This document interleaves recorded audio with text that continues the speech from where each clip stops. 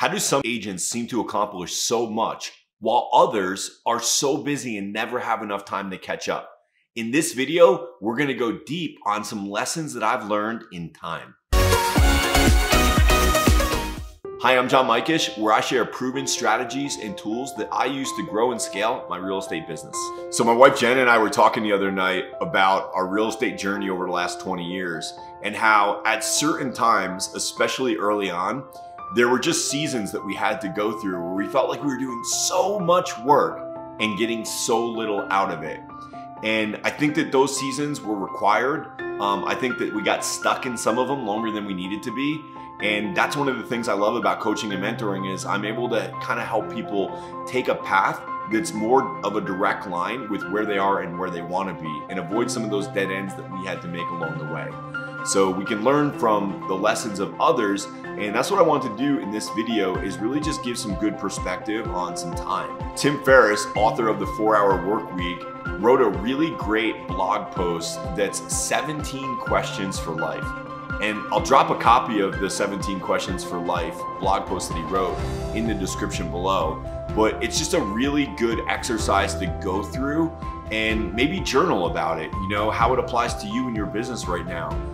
But I definitely encourage you to check out these questions. And in this blog post, he shares a story how when he first got out of college, his very first job was a job where he was cold calling and he was selling data storage. So mass data storage, he was like calling on people to do that.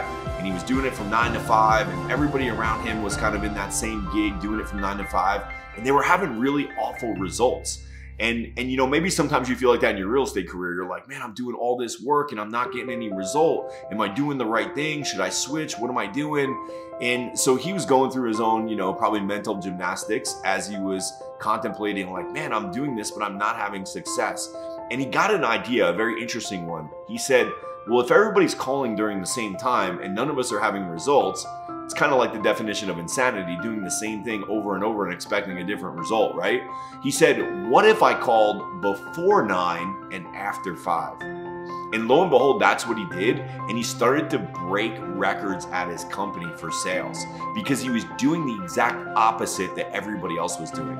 So like, what's an area in your business where you feel like you're doing what everybody else is doing, not getting the result you want, and where could you do the opposite of that and maybe experience different results? You'll never know if you don't quantify it and track it. So, you know, maybe that's an area, maybe there's an area in your business that you're thinking of right now, you need to do just that. You know, in our real estate business, there's some things that we just need to talk and communicate every 90 days. So that reminded me of the MIT lead study. And every 90 days, we have to talk about this and retrain on it and just kind of realign ourselves to what is the MIT lead study response and why is it important to me as a real estate agent? Well, it's a very thorough, conclusive study that found that when dealing with leads, so your internet leads and your leads that you get, you know, there's a certain time of week and time of day that works better to call them back. And what I find a lot of times is that, you know, we need to go back to this study and understand, hey, here's the best times of the week to call and here's the best times of the day to call. And I'm gonna drop that study in the show notes below so that you can review it and really think about your time blocking when it comes to prospecting. Is it in alignment with those times?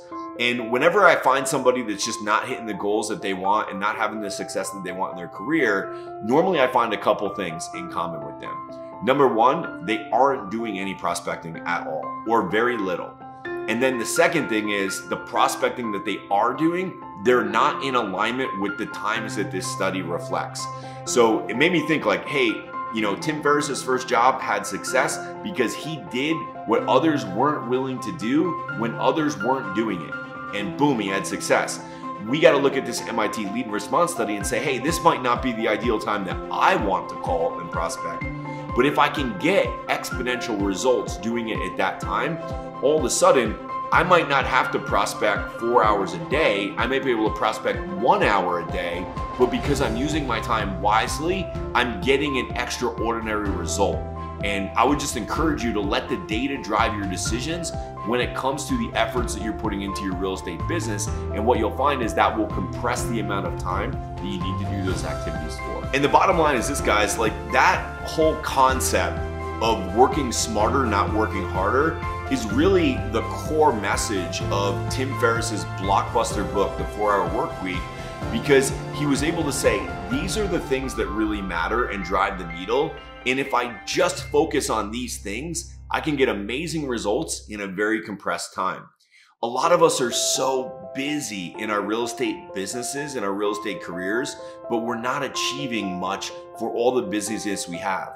So, you just got to ask yourself, like, is what you're doing really the right things to do? I did this exercise early on with one of the first mentors I work with, and I'm going to share it with you because I think you would find it to be very eye-opening for yourself. And what you do is you get a timer, or you set a timer on your phone. I had an actual timer that I put on my desk, and it goes off every 15 minutes. And when you're working, every 15 minutes a timer goes off, you got to be super honest with yourself, and you got to write down, what were you doing when the timer went off? Were you scrolling through social media? Were you checking your email? Were you buying something on Amazon? Or were you actually doing work that matters, dollar producing activity? Were you actually prospecting? And just write it down. You think you know, right? So you're watching this, you're like, oh, I know kind of like what that would be. You actually don't. It will be so surprising to you when you look at all the activities that you were doing when that timer goes off during your work hours. I really encourage you to do that. It was a very eye-opening experience for me that stayed with me my whole career, even to this day. So I recommend you do that. And I was just talking to a really good buddy of mine. He runs an amazing business in Florida and just one of the top performing agents in his market. And he's got just an amazing team of agents that are just kicking butt down there. And he was telling me about this one guy that he has that works part-time. And the reason that he works part-time is because he's full-time in the armed services. So thank you for that. I appreciate that very much. But he doesn't have a lot of time, right? So the time he has, he needs to be very intentional with. And my friend was telling me like how amazing his sales results were last year just working part-time. And my friend was like, yeah, he could be like a X amount million per producer per year if he was working full-time. Because in my friend's mind, what he said is, if he can do that part-time, what could he do full-time? And I thought that was really interesting. And in my mind, in my gut, I didn't agree with it. I didn't think that he would get like 3 or 4 times as much production if he had that much time. Because I think the problem that we have as agents is that most of us have too much time. And we don't treat that time and tell that time what to do for us. So we just kind of are busy doing whatever we're doing. But what happens is if you compress the time that's available, you'll get a lot more done in that time. So, what are some ways that you can compress your own time? If all of your prospecting had to occur for the week in a 4-hour block of time, you would be laser focused. You wouldn't be changing your laundry, taking the dog for a walk, checking your social media during that time, which is what a lot of us are doing right now. We're saying we're working, but we're doing all these other things and all these other distractions are happening. If we said, hey, we only have this much time per week to do this activity, we've got to make it count, we've got to make it worthwhile, you would get amazing results within that time frame. So how do you structure your day? How do you identify what those dollar producing activities are that need to happen week in, week out? And then once you quantify it, you can reverse engineer it and figure out, hey, if I want to make this much money based on this lead volume that I have to follow up with these people. I need to make this many calls per day, per week, what have you. And you can reverse engineer it, and then you can get laser focused on your time. When you start to do that, the sky's the limit, and you'll be able to grow and scale your business and grow a team of people around you to do the same. And really, you'll be able to accomplish whatever you want in this field. So I just encourage you, if nothing else, take a hard look at time.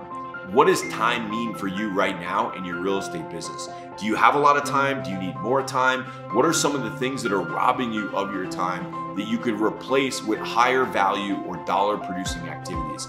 I encourage you to look at that, and I encourage you to go deep on the value of your time so that you can hit the goals that you desire. So if you got value from this video, do me a favor, please hit the like, hit the subscribe button, and you'll get more great content like this as soon as we release it. And for now, drop down into the show notes, check out that MIT lead response study, and also grab a copy of those 17 questions for life. I think you'll find it very interesting.